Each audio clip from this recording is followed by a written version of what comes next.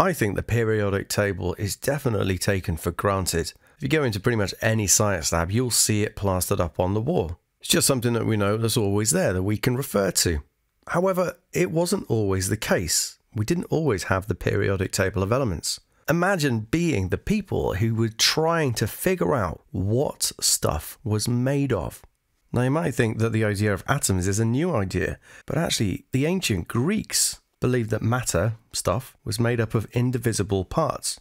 And they were right. We now know them to be atoms. Yes, okay, we can split them into even smaller bits, but not very easily. But they didn't get as far as thinking about how many different types of these particles might there be.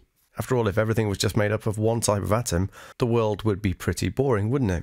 So in the 1800s, scientists discovered these different types of atoms, different types of element. So it's all very well just saying, oh, here's one type of one and one type of another, but they wanted a way of classifying them or arrange them in some way. It was John Newlands who started to get the ball rolling. And it was about in 1864 that he started to bring his idea together of how he could arrange these elements. And he ordered them by atomic weight. Now we might say atomic mass, but they said atomic weight back in the day. And so he just said, well, this element is heavier than this one, this element is heavier than this one. So he just put them all in a long line.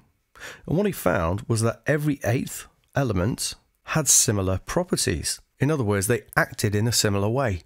For instance, he found that lithium, sodium, potassium all reacted similarly with water.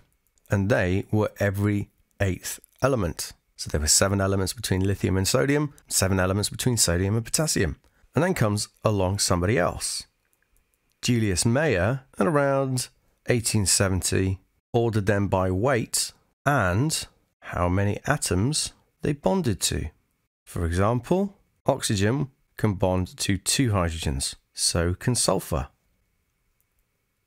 So can selenium. So they were starting to get a picture of how they thought these elements should be arranged. Then along comes Russian scientist Dmitry Mendeleev. And again, it was around a similar time to Julius Mayer. Everybody was working on this at the same time, but it was Mendeleev who basically cracked the code first. He basically took both these ideas of ordering elements in terms of their weight and also the fact that some react in similar ways, and he created the periodic table.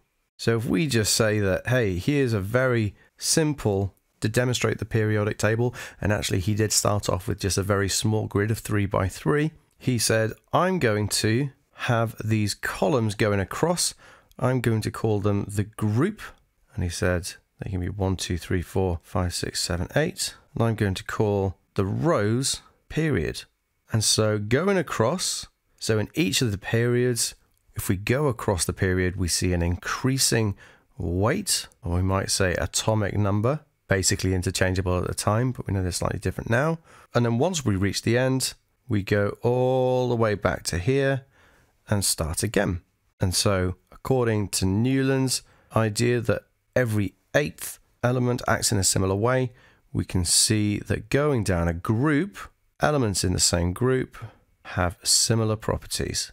Well, they still didn't know about electrons and protons and neutrons. If you want to know more about that, have a look at my atomic model video. But this, in essence, was pretty much everything they needed to start doing some proper chemistry, to predict how things would react, how they would act. Not only that, but to predict what elements could exist before they had actually discovered them. And lo and behold, they did predict elements that decades later were found, even if they had to be made artificially. And actually, that's a really important point. Mendeleev's table was proven to be correct because it accurately predicted elements before they were discovered. Now, of course, Mendeleev started off the periodic table, but as time went on, it was changed bit by bit to make it that much better. But Mendeleev was the first one to bring loads of ideas together to produce the real first periodic table. That was one of the most important tools that we have in chemistry because it allows us to predict what will happen in a reaction.